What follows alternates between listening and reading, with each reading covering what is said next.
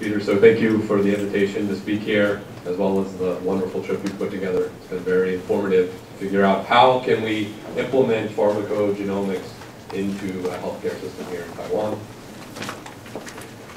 As I continue to talk about this topic, what I want you guys to think about is all of those ideas that Jack talked about. Those are overarching of this concept. This is just one use case for all of those ideas. So just keep some of those themes in mind as we move forward here. So this is a comic that was published in the New Yorker, a very common magazine in the United States. And I want somebody in the audience to guess, when was this published? So what year did the public see this idea? So this is a patient going to the pharmacist with a piece of paper and saying, here's my sequence. The idea is the pharmacist would then do something with that. So when did this happen? Somebody guess. 2002? Anybody else? All right, so it's 2001, so you're very accurate, right? So that's more than 15 years ago. I can tell you this does not happen today in the United States, probably because it's not the right idea. The idea that you're going to have your whole sequence on a piece of paper that you could transport, probably not reasonable. How would you, we still have to figure out how we're going to transport this data. I think Alan hopefully will talk a little bit about that later. The idea that the pharmacist knows what to do with the data once they get that, the education is going to be a huge problem. And also, does the patient even know that this is an information that I need to take to my pharmacist? So there's patient education as well. We've gotten closer, but we're still very far away from this idea. So what does pharmacogenomics look like in practice? So based on evidence-based medicine, you group patients that are similar together, and you see them the same way, and you're going to treat them the same way. So this represents all of the patients a physician's going to see that are 50 years old, have a family history of cardiovascular disease, and they're at their annual wellness, and they have high blood pressure. The physician sees all those patients the same. They're going to do the same thing because that's what the guidelines say. And what happens, they give them a medication. For most patients represented here in green, they're going to get the benefit from the drug with little to no toxicity, and everything's going to be fine. For some patients represented in the gray here, they're going to get no benefit whatsoever. So they're going to come back to their doctor in 6 months and still have high blood pressure, and the doctor's going to have to decide, what do I do next? And then there are going to be patients represented in the red here who have toxicity or adverse events from those medications. And in some cases, it's also not working. So you've got the worst of both worlds there. And these patients are going to be a challenge, because what does the physician do next? But we only know these outcomes once we give the patient the medication based on how we practice today. If you implement pharmacogenomic testing before you give a patient a medication, that blue group becomes very different. Now you're beginning to identify patients before you ever give them medication, if they're likely to respond to the medication, or if they're likely to have side effects or not respond to it. And if you know that data before you prescribe, you can get to precision, personalized, individualized, translational medicine, whatever term you want to get to it, but at the end of the day, it's better patient care. So the patients that are going to respond normally get standard of treatment, that's most patients, and then patients that are likely to have toxicity or no effect may get a different dose or may get a different drug. We live in an era when we have many options for treating any one condition, so maybe we don't have to get to the point that we're going to precision dosing where this patient gets 81 milligrams of a medication, this other patient gets 79 milligrams of that medication, but instead we use medication A and medication B. Trying to avoid a problem if we can, as opposed to trying to tackle the problem. And if you do this appropriately, what does it lead to? It leads to safer, more effective drug therapy, increased adherence to drug therapy. And increased adherence to drug therapy is very, very important, because this is probably the only thing that is black and white in medicine. And that is, if a patient doesn't take a medication, it's never going to help that patient. Everything else is probably up for debate, but that thing is definitely true.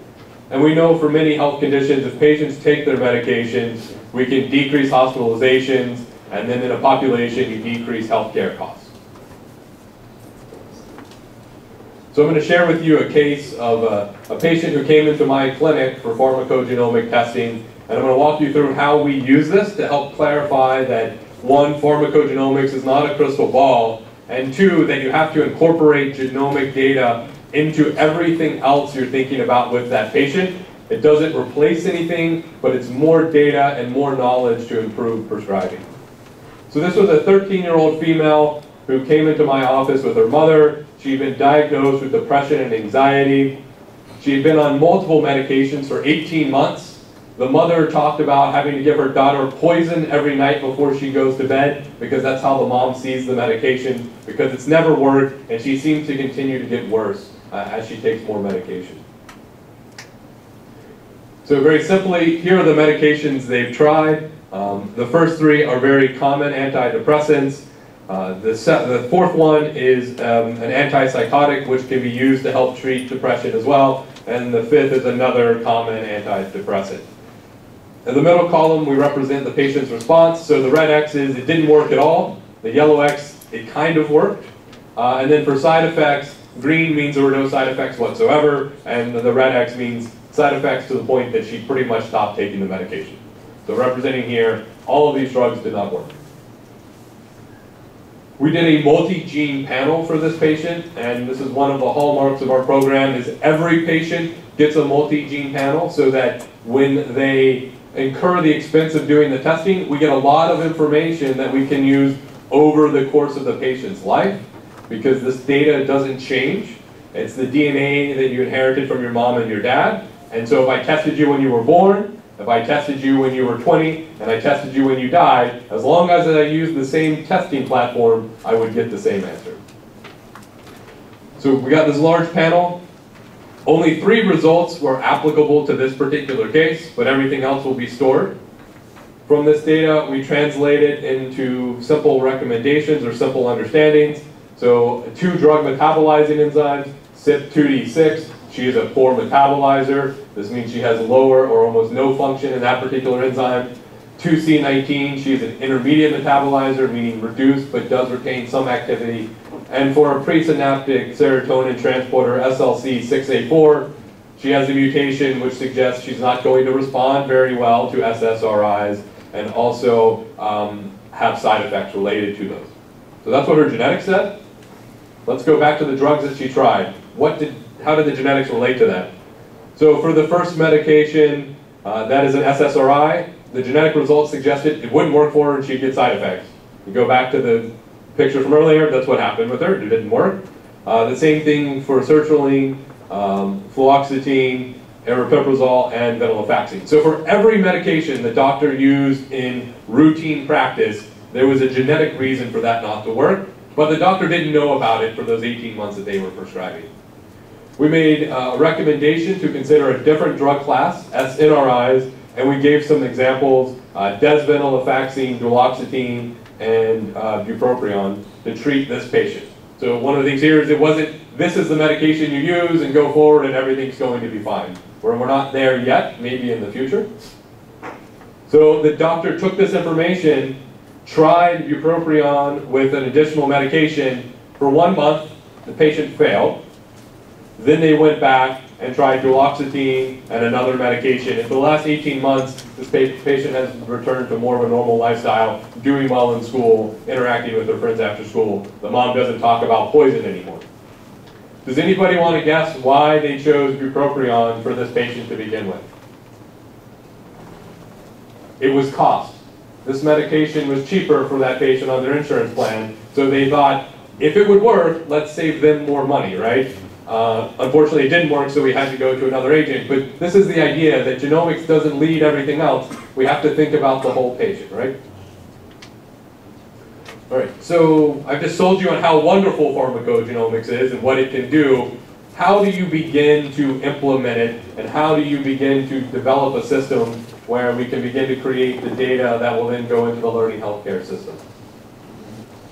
The first step is identifying the key players that are going to be involved in the process. These are both people that are going to support it, and then the people that are actually going to do the work. So the stakeholders here are going to be the people that support it, and you need support from the top down in your organization, as well as the bottom up and then the middle out as well. And everybody has to be on board. Pharmacogenomics is not easy. It takes resources, and it's going to take time to figure out the best way to do it. So you can't say, here's 6 months, and if you don't have something in 6 months, we're not going to do it anymore. You have to have a lot of support to be able to build the program. And then personnel. These are the people you're going to need to be able to do the work. So you need somebody who can lead the program. Then you're going to need physician champions who are interested in it, have bought into the value of pharmacogenomics, and will begin to use it in their practice. One of the things we've seen at NorthShore is as physicians use it, they talk to their colleagues and tell them about the good cases they've had, and now their colleagues become more interested, and they tell their colleagues, and it continues to grow kind of organically without much constraint and much education in our part. We do a lot of targeted education, but we do see users outside of that targeted education beginning to use our program. I think interesting here is patients are the only people that show up in both.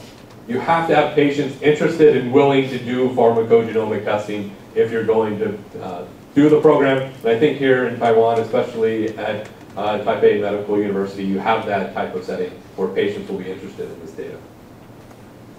All right, so you've got everybody on board. Now it's time to begin to do the work. So what do we think about? So three key steps for clinical implementation. So the first is you have to obtain the data, then you have to translate or interpret the data, and then you have to return that data back to the patient and the provider. And I'm going to walk through some key questions and key ideas to think about related to each of those. So for obtaining the data, you have to answer these 5 questions. Who, what, when, where, why. So you have to figure out who you're going to test, what are you going to test, when are you going to do it in the course of treatment, where is the test actually going to occur, and then ultimately why are you doing it. I think we've already answered the why with the case and how we want to integrate it in practice, so I'll skip that, but let's move on here. So the who and the what to test. For pharmacogenomics to have impact, you have to have a population that has the genetic variant and the population that are receiving the drugs that are linked to those genetic variants, and that overlap is where you get benefit. So the question is, how big is that overlap? Because if it's only 1 or 2% of your population, maybe you don't care about doing this. You don't have time to give the resources and the effort and the manpower to be able to do it. So let's first look at who has the genetic variation. So I'll ask you guys another question. This is from a US perspective. This is where the data is. But what % of the population has a high-risk genetic variant for pharmacogenomics? And by high risk, I mean one in which if a patient carries this and receives the corresponding medication, I want to alter therapy in some way. So it may just be that the medication is less likely to work. We're not talking about high risk in Stephen Johnson's every case, okay? So who thinks it's A, 5% of the population has a high-risk variant? Got a couple votes there. B, 20%. Got some more. C, 77%. All right, and D, 99%. All right, everybody got it wrong. The answer is D. 99% of the population is calculated to have one of these variants. This is data from our clinic at NorthShore, which is a mostly Caucasian population. 98% of patients have at least one actionable variant or high-risk variant. And what you'll see here is that most patients not just only have one, but have 2, 3, and 4 variants. So this is why you want to do that multi-gene panel, because you're getting a lot of information that could be very useful at one time. So you guys might be saying, well, maybe this is just a Caucasian problem and it doesn't apply to the Asian population. So if we look at some comparators for common drug metabolizing enzymes, I've represented high-risk variants versus normal risk variants. And it's the Caucasian on the left and the Asian on the right. And you'll notice that for each gene, there is a little bit of difference. But overall, especially once you start thinking about 2C19, you do see that probably you're around the same percentage if you start to add it up and do the math. Especially with 2C19. That's a really important one, and we'll talk about that in a minute. So now let's think about the drugs. So we know that the circle for the population is huge. It's basically everybody. Now, how often are we using those drugs? So these are the common medications that have very strong evidence evidence-based medicine to what to do with the genomic information if you have it. And I've brought back those little guys from earlier. So the red represents times where we know the genetic link is about adverse events, and the gray is about the genetic risk for the medication not working. I don't know the data in Taiwan, but I've been told by several people that these are very commonly used medications in Taiwan, and they're very commonly used medications in the United States. And they're not limited to any one disease state. So we have some cardiovascular medications, we have some rheumatology medications, we have psychiatric medications, chemotherapy, immunosuppressants, seizure medications. So it's all over the healthcare setting. It's not like you can pick out one and say, this is the only place that pharmacogenomics is going to be valuable. And you'll see that 2C19 shows up 1, 2, 3, maybe 4 times on this 5 times here. So it's used quite a lot, and this is one of the areas where we have the highest amount of variation in the Asian population. So to give you an idea of numbers, at the NorthShore system, it's about 1 million drug orders in our healthcare system. So both inpatient and outpatient. If you look at the US outpatient prescription population, it's about 750 million opportunities to make a difference in some patient's life if you implement pharmacogenomics in a large system. So we know that, 750 million represents about 20% of the drug market being used in any year. So we have 99% of patients have it and 20% of the drugs. So it probably doesn't make sense to test everybody if we're only talking about 20% of the drugs. So how do we begin to identify populations where we want to do this? Well, there was a paper published not too long ago in the United States. It looked at prescription records for about 73 million patients. And what we saw is at almost a coin flip, so 50% of patients who are 65 or older get at least one new prescription for a pharmacogenomically high-risk medication. And so it's very important that it's a new medication, because if I've given you a medication for 6 months, we've already done the experiment in you. We know how you're going to respond, right? You went back to the physician and they said, oh, your blood pressure's still high, we've got to do something else. You've stopped taking the medication because it's giving you muscle pain and it makes it so you can't walk around during the day and enjoy your life. So you've already done the experiment. Pharmacogenomics less valuable in that setting. But if we can have it ahead of time, now we can avoid those bad things and get to quicker, more effective drug therapy. To show you this data in another setting, this is a heat map showing you that if you're very young, you're really not likely to be on a pharmacogenomically high-risk drug, and you're likely not to be on multiple. But as you age, you're likely to be on more, and patients tend to be on 2 or 3 or 4 of these. As we've seen in the United States, polypharmacy or multiple drugs for any one patient is very, very common. So this would be an ideal population to go after. If you pick somebody who was 50, relatively healthy, you do the test, and in the next 4 years, you're probably going to use that data in their care. So that's the who and the what. So the question is when. So there's 2 different camps in pharmacogenomics. There's reactive versus preemptive. So by reactive, we're talking about waiting until you have a problem and then ordering the pharmacogenomic test. This tends to lend itself to ordering 1 gene at a time. So the classic example would be a patient who needs carbamazepine and ordering an HLA B1502 analysis to see if they're going to be at risk for Stevens-Johnson syndrome, or a Bacavir and another HLA. Those are the very common ways. Another one that's very common is warfarin and ordering pharmacogenomics related to that. The more robust way of doing it, and now becoming the more common way of doing it, is doing it preemptively, where you test them because you can, and you have the data and the record, and then you drive it to the clinician at the time that they need it. And this has become more well accepted now because we have better clinical decision support tools, we have better ways of delivering this information to a clinician, and it's cheaper now for us to get all of this information at one time. So for the cost of doing 1 or 2 genes by themselves, I can do a panel of 20, 30, 50 genes. So we've got scales of economy at that point. So the where. You might think this is a pretty simple question. Where? You do it in the doctor's office, right? They come in and they swab your cheek.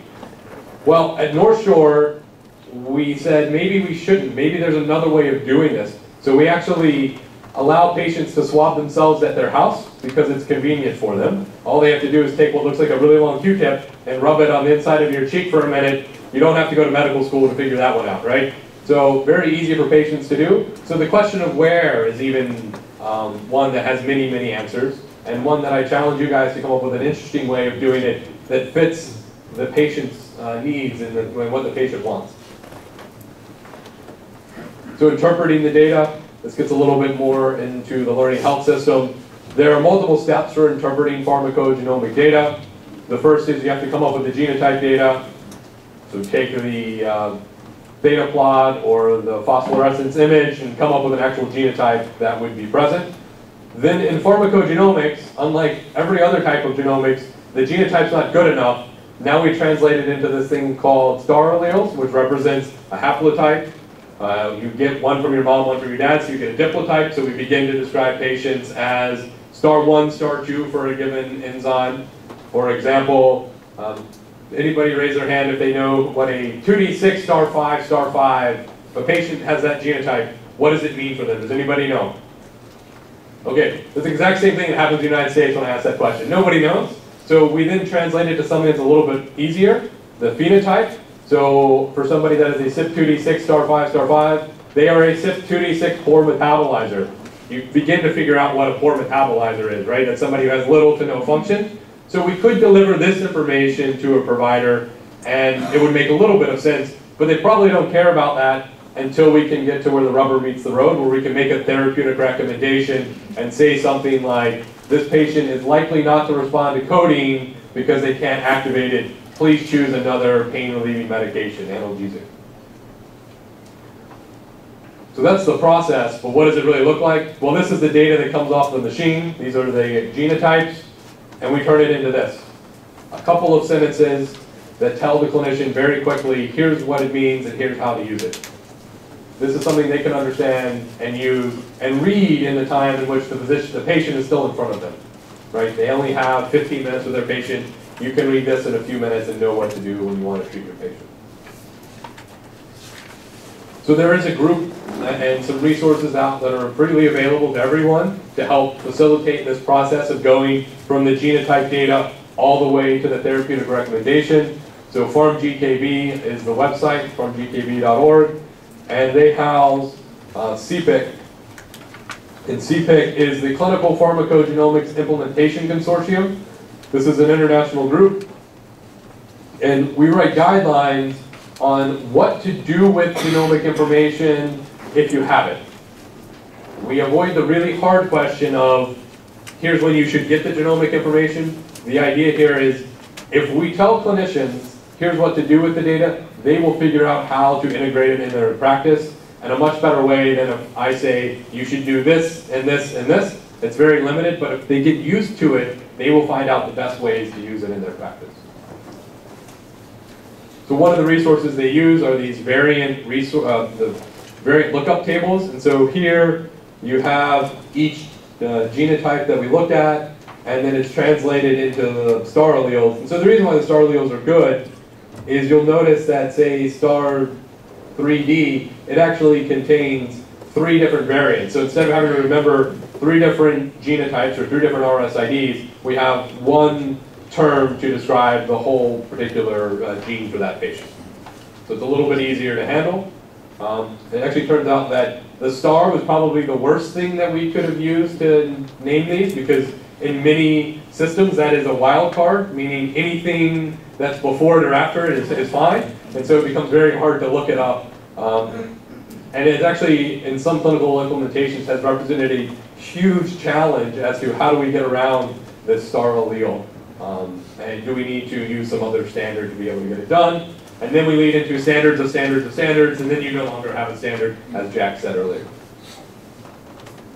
So when you want to translate the data to the clinician, this is a picture from a lab report that a commercial lab in the United States uses, and I'll show you another one. Here, they're taking it from the gene point of view. So they're telling you CYP2D6 as the anchor point, and then they tell you the medications that are involved. For some clinicians, this is wonderful because they know the gene they're concerned about and they go right there. But for other clinicians who are less familiar with genetics, when you lead with the gene, they have no idea. Their eyes glaze over, they fall asleep, they stop paying attention to you, and the data is no longer useful. So some labs have went to just reporting about the drugs and trying to give you a context-specific idea about what to do. So red, yellow, green, that's pretty simple. Green means go, use it. Yellow, caution. Red, stop, don't use it. And you can see that there are absolutely no genetics on this page, right? It's just drugs. So it's a little bit easier for clinicians. These are just two ways of representing the data. I know there's at least a third, which is taking it from a disease point of view, and there's probably a fourth, fifth, and sixth that we don't know yet, and this represents an opportunity that as we give this knowledge to the end user, the clinician, we, as Jack said, the proof is in the pudding, we can find out what their appetite is for that, and maybe learn new data to push into new knowledge and represent it in a different way, right? Continue to grow and meet the needs of our providers. So when we think about interpreting the data, most people think, oh, it's one thing. It's either laboratory interpretation or it's clinical interpretation. But when you're designing the program, it's going to be both. And this raises the need for collaboration because no one person is going to know all of these answers. You're going to have to work with a group of people to get these done. All right, so returning the data. How do you return the data in the medical record? Here are some screenshots for how St. Jude Children's Research Hospital, which is where I previously was, returns the data for physicians. So one is, it's in the medical record as a laboratory result, like I would go if I wanted to see somebody's serum sodium for the day. The pharmacogenomic data is here, represented in star alleles, and then a much longer description. I tried to do this at NorthShore, and they laughed at me because nobody has time to read all of this text. It's too much. They don't care about this. When you're in front of a patient, you don't have time to sit here and read all of this data. You want something much, much shorter. There are also interruptive alerts that you can do where if a provider is trying to prescribe a high-risk drug to a patient that has a high-risk genotype and you don't want them to do it, you pop something up in their face and say, hey, think about doing something different. And one of the interesting things you can do with clinical decision support is you don't just have to rely on the genetics, you can also think about some other parameters that might be important. So this particular one is may suggest that you want to order a test for a patient. Well, if I'm going to order a genotype, the patient has to have enough DNA in their blood, so they have to have enough white blood cells to justify ordering that test. Because if their white blood cell count is less than 1,000, you're probably not going to get enough DNA out of that sample to run the test and get an answer, so you wouldn't want to do that. If they've had a recent whole blood transfusion, you may actually get the donor's DNA and not the patient's, so that result's not going to be useful. So you can begin to make these very, very smart, but you might make them too smart and where it becomes cumbersome and you don't actually get any value out of the particular alert or value out of all the extra work that you did. You've got to find the sweet spot for your organization. And here's a third way, and this is the way we represented it at NorthShore, is we went at it from the drug point of view, that thing that physicians are most comfortable with, and we've distilled the answer down to, this is about 8 words, right? So amitriptyline is a problem. What is the problem? An increased risk of side effects. What do we want you to do? We want you to decrease the dose. And then you can see at the very corner here, we finally give you the genetics, because we do think they're important. We think you should want to look at them, so we give them to you. And then we also have more information here in the blue, and you can click on this and get a much longer readout where it's paragraphs and references if you want to dive in and learn more about the information. But you have to come at it at a layered approach because we don't know what any one clinician wants. There are multiple clinicians in an organization. We need to support all of their needs. Okay, so I've talked about NorthShore a lot. I struggled where to put this in the presentation, so I put it here to describe a little bit about NorthShore. It's a community hospital system, so no university is directly tied to us, so we don't have a campus with college students right next to us. It's a four hospital system with about 1,000 beds across the system. We have a lot of physician offices, and so that's really important. It represents about 120 emergency room visits a year, so we have a pretty good patient volume. And we have an integrated medical record, both inpatient and outpatient. So unlike Taipei Medical University, we don't have 3 systems, we have 1. So this makes it much easier for when I come up with a tool, I only have to build it in one system, and everybody has access to it. And this allows patients to do the testing outpatient and then use that data while they're inpatient. So how do we structure this? Pharmacogenomics is a part of a much larger entity called the Center for Personalized Medicine. There's not a building. You can't go to this wonderful building and it has the name Personalized Medicine over it. It's just a virtual center where we have teleconferences and things like that. We have molecular pathology where we're generating the laboratory data. So we're doing this in-house both on the tumor side as well as inherited diseases and pharmacogenomics using multiple instruments and multiple techniques. We have clinics in all of the areas where we think genomics is ready for clinical care. We have a Center for Medical Genetics that's been around for the 90s. Most hospital systems have that of some sort. We have one in oncology. We have a pharmacogenomic clinic, which is pretty unique. We have cardiology, neurology, and diabetes. So what you begin to see is genomics is not a silo, but it's something that flavors every part of the healthcare enterprise. So these clinics can do a lot of great work, but if we don't integrate it into the system where everybody else can benefit from it, it's been a waste of time. So we work on systematic integration, and then we have a huge effort in education, because I can build all the tools we want, we can do all the really cool, nifty things, but if nobody knows what it means or knows that it's there, they're never going to utilize your resources, or they may use them wrong and lead to bad patient outcomes. And then at the bottom, we have research. And so we're still continuing to do research for how to best implement this, how to discover new genetic entities that are going to be important. But the exciting thing about NorthShore is it's mostly driven off clinical care, saying genomics is ready for prime time, and we can use this in patient care today. We don't have to relegate it to a research setting. So this is some structure about how we set up the pharmacogenomics program. I told you that having buy-in from the top down is really important, and so this is what this figure represents. This is our structure and governance. So we have on the clinical side, we report to the Medical Executive Committee and the Pharmacy and Therapeutics Committee. So this is where we get the clinical buy-in for what we're doing with pharmacogenomics. And then on the other side, we have the administrative buy-in. So when the clinicians say, hey, I want to see the data in this way, I can go to the administrators and say, I need the resources to be able to do this thing your clinicians want. So it's really important that we report to both ends so that we have support and we know what we want to do as well. We could have all the resources in the world, but if nobody wants to use it, then it's going to be a waste of time. The pharmacogenomics subcommittee is divided up into many different working groups to focus on the key core components. So clinical decision support, or CDS, is definitely going to be something very important to us. Translating the laboratory data to something that we can use with CDS is important, so that's the bioinformatics. We have to generate the data, that's our genetic testing group. Education, you can imagine you walk around the circle, pretty descriptive about what each group does. And then we have an ad hoc group for any new things that come up. For example, legal, ethical issues that might be important, social issues, where we currently are engaging the community to find out, are we doing the genetic testing that they want, or is there something else that they want to see? Because we're here to support a community. So those groups work on these core components. We have genetic testing, so this would be the generation of the data from the consumer, going back to Jack's presentation. We have the data to knowledge, so that's the genomic repository going into the clinical database, or the knowledge database in CDS, and then taking that knowledge into practice, that's going to be the EHR, and then taking from practice back to the consumer, going to education. So his model, I didn't see his slides before this, but it fits very, very well into this particular process. So we have a clinic. I'll just speed through this very quickly. We created it because our community wanted it. It was patients and providers who wanted to use this data.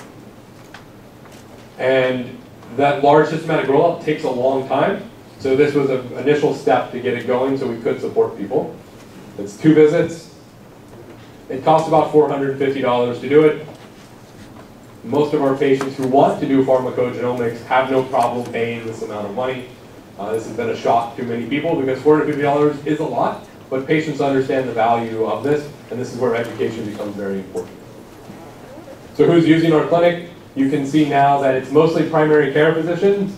So this means they could be using this data for any given condition, but they are the gatekeepers in the US healthcare system. So it's appropriate to use this. So we're using it early on in patients' treatment.